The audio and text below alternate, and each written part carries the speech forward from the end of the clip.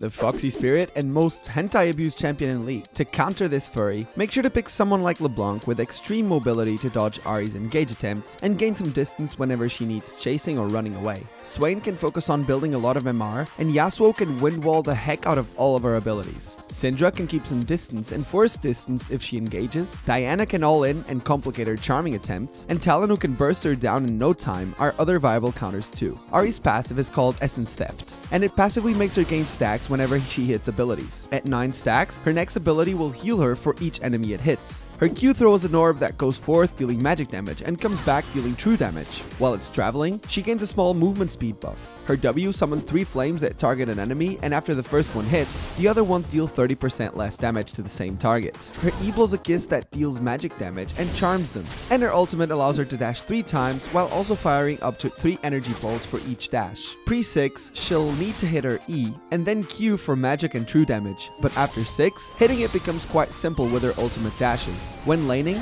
stay behind or near the minion line to prevent yourself from getting charmed, but don't get hit by her Qs when she's farming. Ahri's take almost exclusively Ignite, with a few exceptions here and there when they might take Ghost. You'll take Ignite as well if you want to burst her down and prevent her from healing with her passive, but Teleport versus Ignite, if you know how to play passive, is an interesting choice too. Ahri has a few early level power spikes, like 2 when she gets her E and Q, but her main level power spike comes from acquiring her ultimate. As for items, she'll go for an early Ludens if she wants to burst you down, or Morellonomicon if you're giving her sustain problems. She's especially good in the mid game since her damage falls off slightly compared to other mid laners in the late game. Building just a bit of magic resistance like Banshees can instantly disrupt her combo, so think about it. Thank you for tuning in, good luck in your match, and remember, stay near minions but don't get poked down by her farming attempts for free, punish her if she misses her charm, and make sure to bully her if her ultimate is down since her mobility and defenses will be really low.